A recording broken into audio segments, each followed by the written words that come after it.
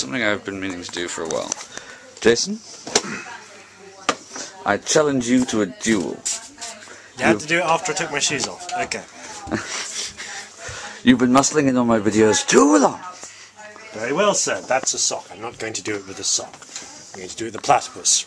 Traditionally, you throw down the gauntlet. I accept your offer. Right. To Swords, the field of about honour. 5 minutes. Right. Do you want the back garden field of honour or the street field of honour? There's probably more room out there. Street field of honour.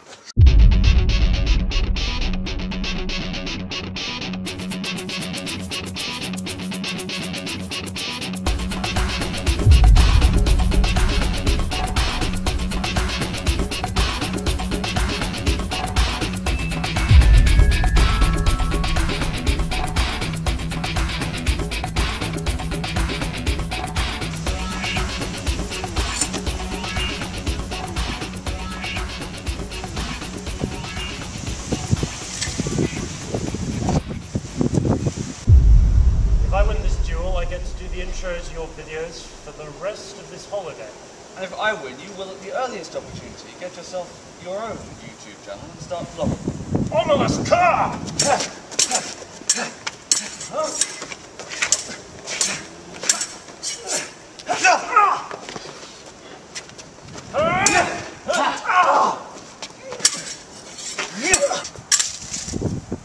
Yield!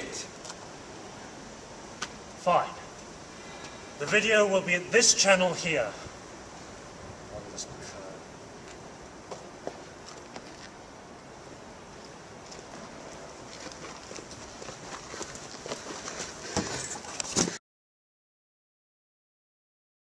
I have travelled far, I have travelled wide, but now I have it. A baked potato with vegetarian haggis. It's a miracle. And he's still here. Worthy of the vegetarian gods themselves. Possibly not the vegan gods, depends if it has egg in it. It did have a little sign that said nut. So that's fine.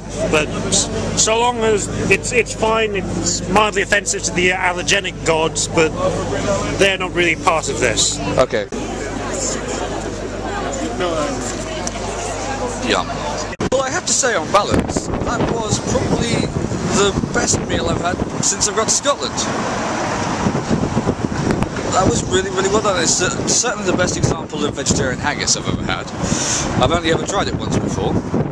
And, yeah, definitely recommend them. They're Reminiscent of nut roast. Yeah, although better in almost every measurable fashion. So, Jason, as somebody who's had the definite article, what is your opinion on that? Well, from the mouthful I had, I'd say it compares quite favourably to normal haggis. I mean, it's just as anonymous, it's slightly more crunchy, and the pepperiness is about the same. Oh, okay. So, as my anonymous Scottish foods go, I'm going to have to give equal footing to haggis and pseudo-haggis. Well, at least it isn't deep fried. Tune in next time. Day 11? Yes, 11. Heading towards a singing recital, which was bought by our principal, which I'm sure is going to be oh so fun. It could be. And yeah, we shall see. I'll try and take some footage of it. On an unrelated note, past a girl with both green hair and yellow boots. Yes, it was a love that was not meant to be. Alas.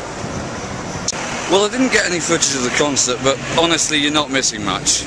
I mean, it was obvious that the guy was very, very talented, and obviously the pianist with him was very, very talented, but the overall effect for me was extremely soporific. Half the time we couldn't understand what they're saying because they're either singing in German or Italian, and by the end it was just dragging. You know, nice experience, not one I think I'm ever going to repeat.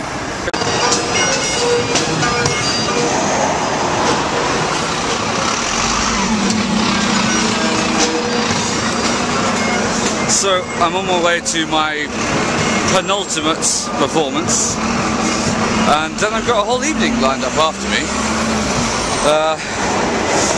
yeah, that's pretty much all of note that's happened since I last spoke to you. I'll speak to you at the venue. Well, that was my penultimate show. Apparently, it was the quickest show we've ever done. I met up with a filmmaker guy afterwards, who was a mutual friend of Jason, and had a nice long good chat. There are possibilities brewing there, perhaps.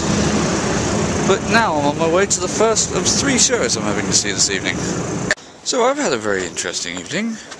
I went and saw 2 shows at the same venue, the Southsider, which was very, very good. First was a comedy duo. They were quite good, actually. Tom and Dan. Yeah, that was what they were called. Yeah, very good.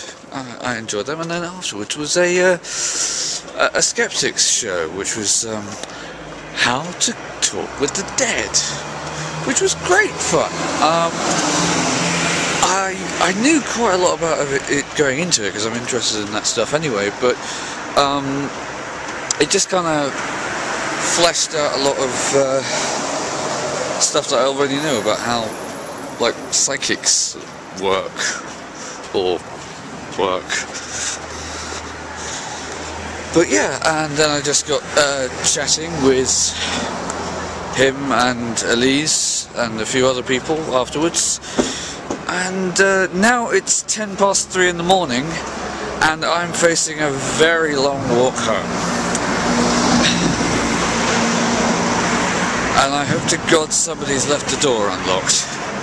Otherwise I'm sleeping rough tonight. I'll catch you later. It just occurred to me, it's, well, past 3 in the morning. It's my dad's birthday today. And it's Alison's birthday. And it's John Green's birthday. And I'm sure there's others who I'm forgetting whose birthday it is today. But,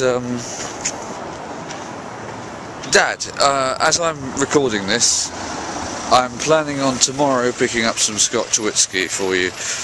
Probably by the time you get around to seeing this, you'll have drunk it. But I hope it was a good one. I really should stop having conversations with the future. Day 12, the final day. And I've got a couple of hours now to go and, well, tie up any loose ends that I need to. Mainly just buying stuff for people when they get home.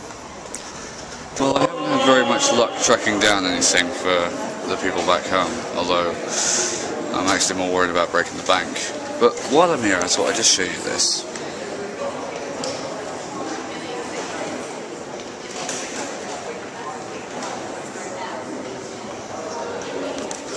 This is Fringe Central. It's a place where any of the people who are performing at the Fringe can come for support, a coffee, to use the Wi-Fi, and generally chill out in between times and catch up with each other. I think I'm the only member of my company who have actually been here, but no, it looks like a nice place.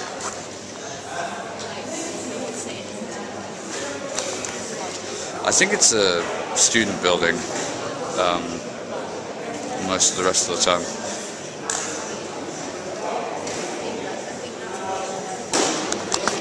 Yeah. So yeah, this is where it all happens. Well, where it all happens in between times. I left a message on the message board.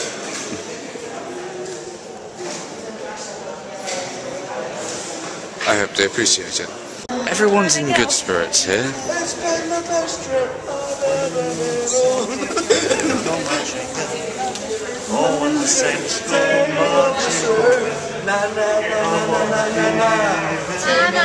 Look happy.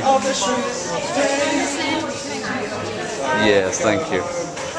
Everyone's in good spirits. We just thought, I think why not have an opportunity to start after the show?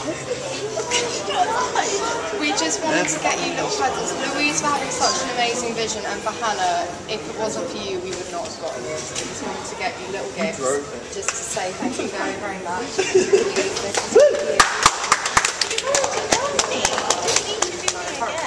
We did say that we'd get you a little something.